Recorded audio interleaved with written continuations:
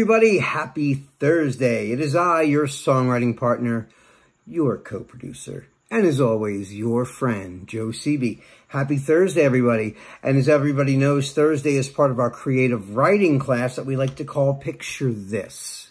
For those of you who don't know what Picture This is, it's when I show you a photograph, an image, a Google image, random picture, artistic painting, what have you. And I post it on this class, on this video, and you have to write a creative passage based on what you're looking at. Now, I love doing this exercise. I hope you guys really enjoy this exercise and it makes you think things and you really get in here and really use your imagination and try to tell an imaginative story through your words. Hopefully through a song.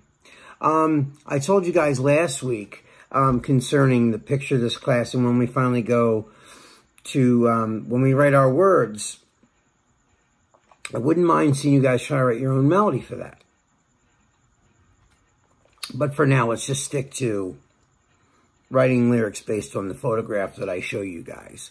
Well, I know, so a lot of people still to this day ask me the question, like, why do you do that? Like, what does this do? What is this for?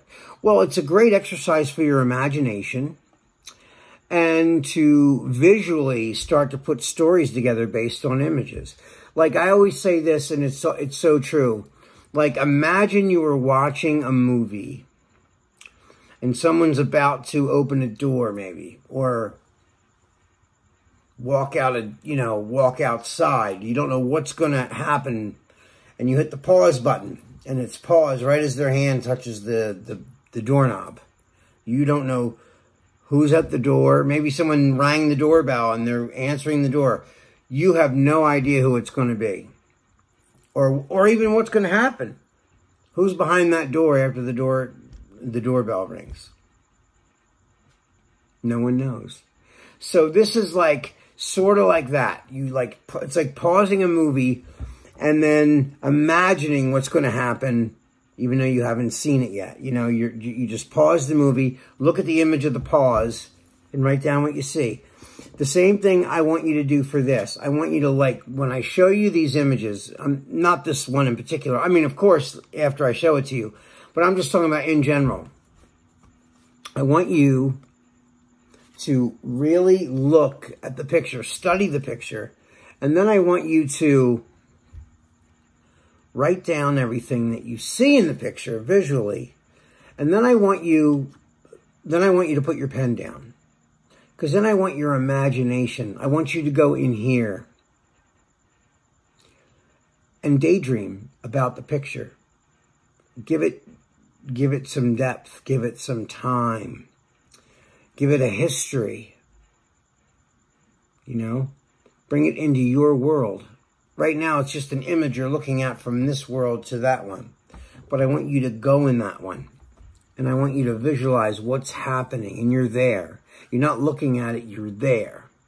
And then get back to the pen and paper. And then start to think of artistic things. Like,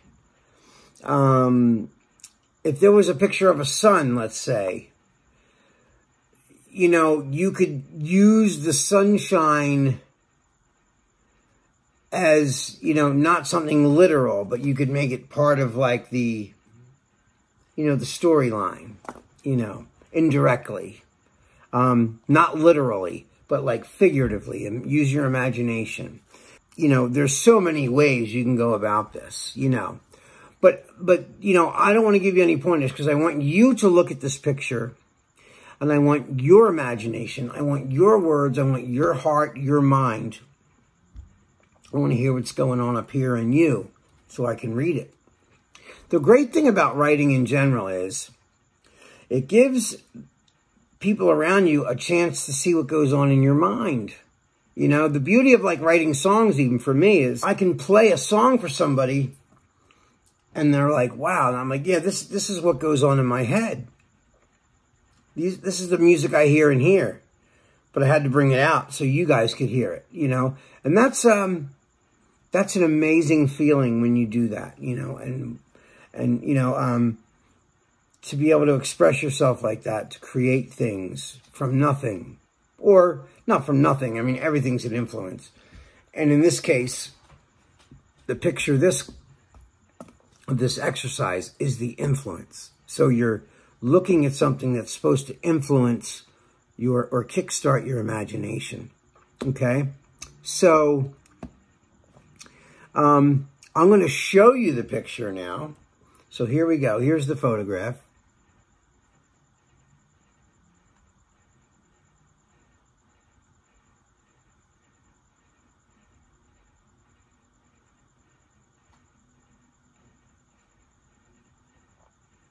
All right.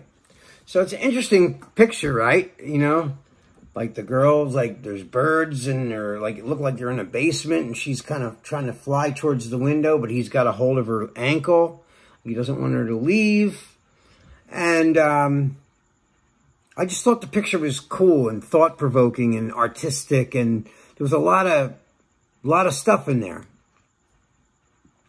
A lot of open-ended questions. You know, the picture, for me, just throws a lot of question marks on it, you know, and I could embellish it with my imagination. Like, that's the kind of a picture that you can let your imagination just go any which way you want it to go. I'll say it again, you're never wrong. There's no wrong way to do this. I'm going to show you my words and what I thought of it. So I was looking at it, right? I'm like really studying the picture, looking at it. And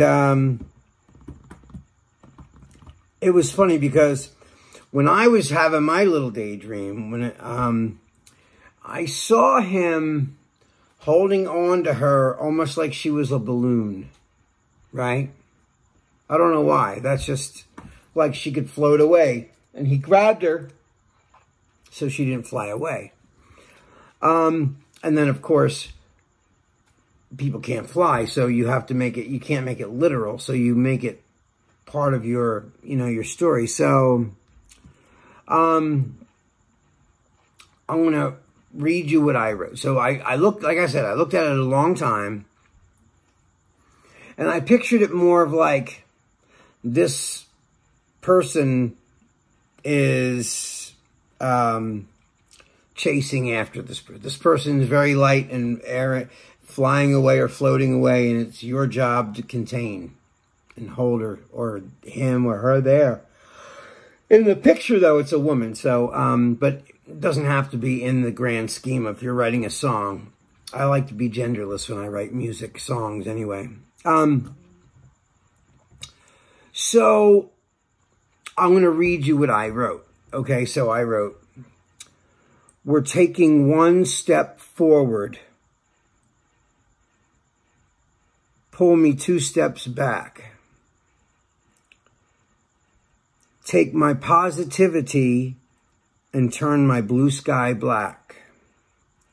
I would never try to make you cry and never try to bring you down. And then I say it again, because it's like, you know, for me it's a chorus, right? It could be a poem for you, but for me it's a chorus. We're taking 1 step forward, pull me 2 steps back. Take my positivity and turn my blue sky black. I would never try to make you cry or never try to bring you down. You only care for me when no one is around. I thought that was just kind of, you know. So, like, basically the outline for me is you're constantly chasing after this person. And they only seem to show reciprocation when you two are alone. When they're in mixed company, they don't want to look like they're tied to you. Like they want to be free. Like it's like they want their cake and eat it too. Like when no one's around and they're lonely, then they need you. When there's a whole bunch of people around, they act like they don't care about you because they don't want to seem like you're tied to this person. So that's kind of like what, you know, that's my take on it. You may have a million different takes to this, but that was my take. So,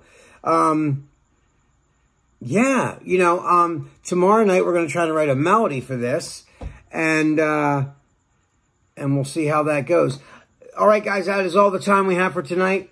This is your songwriting partner, your co-producer, and as always, your friend Joe Seavey signing off. I can't wait to see what you wrote for that picture.